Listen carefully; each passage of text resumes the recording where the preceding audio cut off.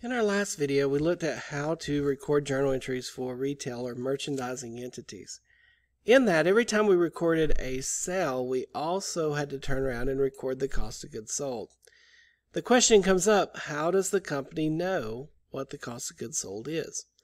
Now, if it's a small company, it's pretty easy. We know exactly what we bought each item for. But let's talk about Walmart. Does Walmart buy all the inventory on their shelves at one time? Well, Walmart has a ton of different locations, so they have a ton of inventory that they're bringing in.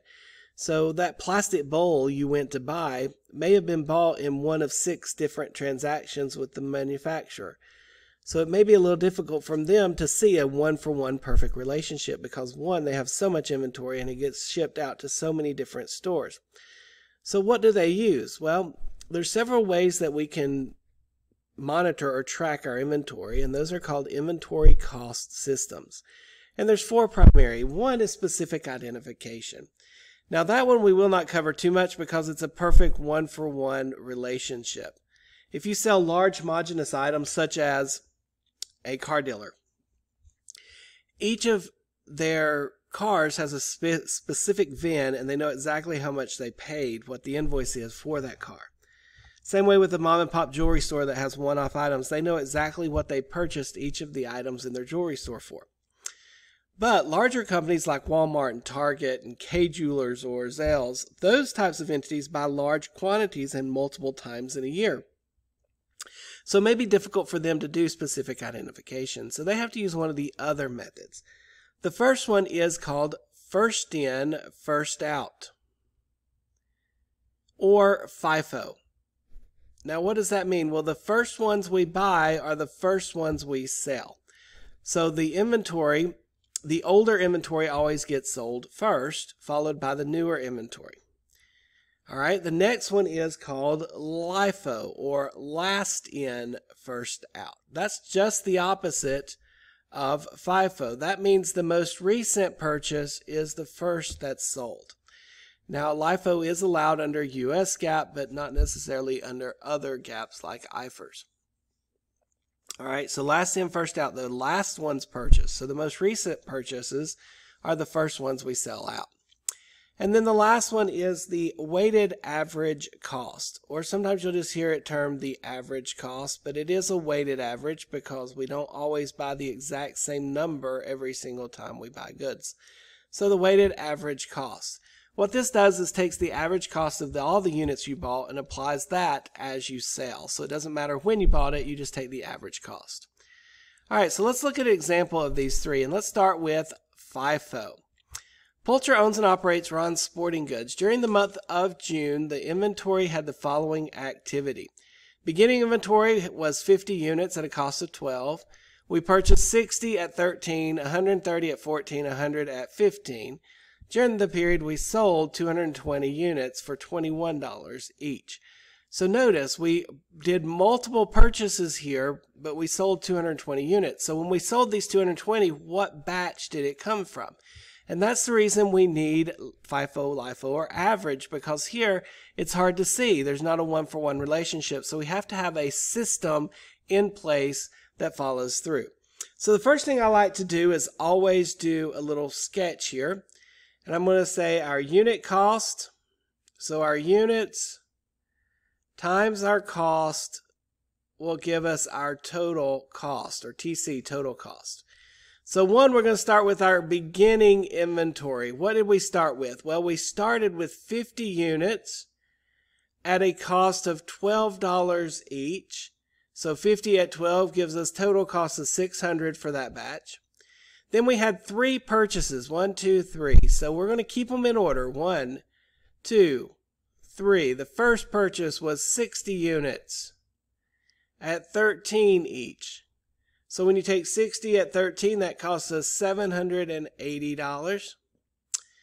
The second was 130 units, and we paid $14 for each of those units. So that would have cost us $1,820. And then finally, we bought 100 units, and those 100 units cost us $15 each for a total of $1,500. So that means during the period we had 340 units available to our customers, and the total cost of our inventory was $4,700. All right, now we've got that. We'll use that for LIFO, FIFO, and average, but let's start with FIFO. Under FIFO, it says calculate the ending inventory, cost of goods sold, sales revenue, and gross profit. So let's start with cost of goods sold. Under FIFO, when you sell goods, you're going to start with the oldest. So let's just put under FIFO.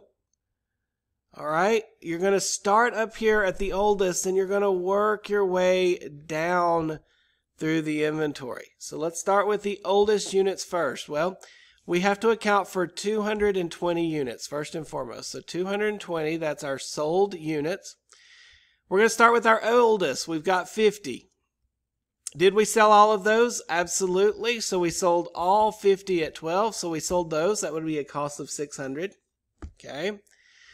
Do we still need to account for more? Absolutely, because here we've got to account for 220 units. So we're going to go to the next batch. How many do we need there? Well, there's 60 in that next batch. We need all of them because we need to account for 220 units. That's only 110, so 60 at 13. So we sold all of that batch. So that's 110. We need 110 more because 120 minus 50 minus 60 gives us 110 left. Do I have enough in the third purchase? I have 130. So we're not going to pull all 130 there. We're only going to pull 110 of that third batch at 14. And when we do that, we get 1540. So our cost of goods sold, we add these together, we get 2920. That is our cost of goods sold. So when we went to do the journal entry, that's what we would record. So that answers this first one. Now let's look at ending inventory. Well, notice we had 220 units sold. We had a possible of 340, and this is cost of goods available for sale here. So these are the goods available. This is the cost of goods available. So a couple of ways we can do this. There's a short way and then there's a longer way. Let's do the longer way. One, we need 120 units in ending inventory. You're like, wait a minute, how do you know that? Well, we had 340, we sold 220, we have 120 units. Where does that come from? Well, notice we sold all of this batch and all of this one. We have 20 left in this batch, so that would be 20 times 14. That gives us 280. And then we have all of this last batch left, 100 at 15. 1500. So our ending inventory is 1780. Now there's a quicker way to find that. 4,700 in total cost minus cost of goods sold of 2920 would also give you 1780. The sum of these two numbers have to equal your total cost. All right, so that's our ending inventory. I'm going to do that EI, ending inventory. All right, sales revenue. Well, sales revenue is easy because we sold 220 units. So I'm going to do it over here, sales.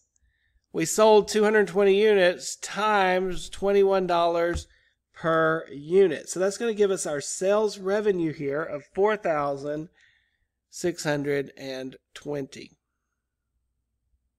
Okay. And then the last thing is our gross profit. Gross profit is net sales. So to get gross profit, you take your sales revenue minus your contras. Remember, we had 3 contra revenue accounts: sales returns, sales allowance, sales discounts.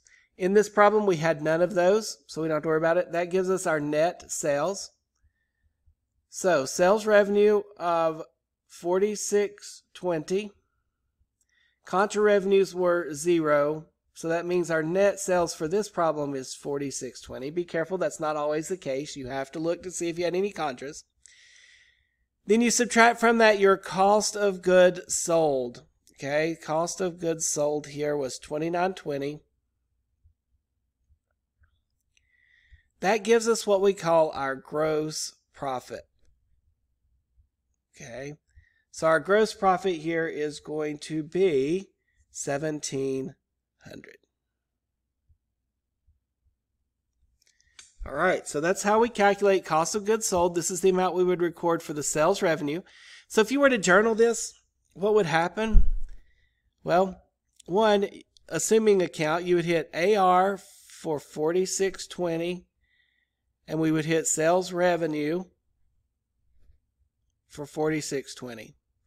Remember, in perpetual inventory, the minute you record the sale, you have to turn around and record the cost of goods sold. So we'd record cost of goods sold for 2920, and we would reduce our inventory by 2920. So this is how this calculation plays into the entries that you've done up top. Now, I don't know if it's a cash or credit sale. It doesn't really matter. It could be AR or cash. The point of this is showing you why or how they're calculating that cost of goods sold for that journal entry. All right, you will have to do that in your final project for the class here, for my class. So pay attention. All right, calculate the ending inventory, cost of goods sold, sales revenue, and gross profit, assuming LIFO. Well, let's start with the easiest one first, sales revenue. LIFO will not impact sales revenue. LIFO simply gives us our cost of goods sold. So the sales revenue here would still be 220 units at $21 each, or $46.20. That didn't change. What will change is our cost of goods sold. So let's do our cost of goods sold. CGS, cost of goods sold here.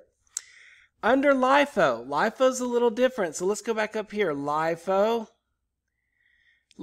we start with our newest purchase, the last in, and we work our way backwards. Okay? So be really careful with that. To get cost of goods sold, you're going to start at the bottom and work your way up. So we sold 220 units. That means we sold all 100 here at 15. So that's going to cost us $1,500. Now we need 110 more units, or excuse me, 120 more units. Do my math right, because we sold 220. We've accounted for 100 of them, so we need 120 more units to account for. All right. Do we have enough in this batch to cover it? We do. So we're going to pull 120 at 14. And we do 120 at 14. That gives us 1680. Now, if we accounted for all 220 units, we have. And if we add up our cost there, that's 3180 in total cost of goods sold, CGS. Say that's our CGS there. So here, instead, we'd still record the sales revenue at 4620, but now under LIFO, we would record the cost of goods sold at actually 3180. Now, what about our ending inventory? Well, let's do the shorter method on this one. Notice we had 4,700 in total. So what we can do is we can take the 4,700 and we can subtract out the 3180 because we know that's our cost of goods sold there. And when we do that, we end up with 1520. That's our ending inventory. Now let's verify that. Notice we sold all of this batch, so we can mark it off. We sold almost all of this one, but we have 10 left. We have all the 50 and 60. So if we were to look at this, we have all 50 left at 12. We have all 60 left at 13. In that third batch, we only have 10 because we sold 120 of the 130, so we have 10 units at 14. So what does that give us? Well, that would give us 600, that would give us 780, and then 10 at 14, that's 140. If we add up these three digits, indeed, we get 1520. So it's two different ways you can calculate them. In the end, though, that's our ending inventory. All right, gross profit. We've already explained up here our net sales, so that's where we're going to start. Net sales is 4620. Then we're going to subtract out our cost of goods sold. Here it's 3180 under LIFO. So you're going to take net sales minus cost of goods sold. And that's going to give us a gross profit of 1440. And I'm just going to put GP, gross profit equals. So, ending inventory, 1520. Cost of goods sold, 3180. Sales revenue of 4620 and our gross profit of 1440. That's if the company uses LIFO. Okay. All right. The last one is the average cost. Now, the average cost in my mind is the easiest. because you're just doing an average. So you just need a quick little formula. Okay, our formula happens to be total cost divided by total units. Okay, I say TC over TU. TC is total cost. TU is total units. So, what's our total cost? Well, we found our total cost to be 4,700. We're going to divide that by the total number of units we have of 340. And when you do that, you get $13.82 rounded. Now, here, all we gotta do is find our cost of goods sold. We sold 220 units. We're going to apply an average cost of $13.82. And when we do that, we're going to get $3,040.40. Now, when you use this method, you want to make sure for any inventory you actually subtract, because this is a rounded number, so you'll mess up if you try and do the units. So what we're going to do is we're going to take the 47 in total cost minus the 3040 spot 40, and that's going to give us our ending inventory of $1659.60.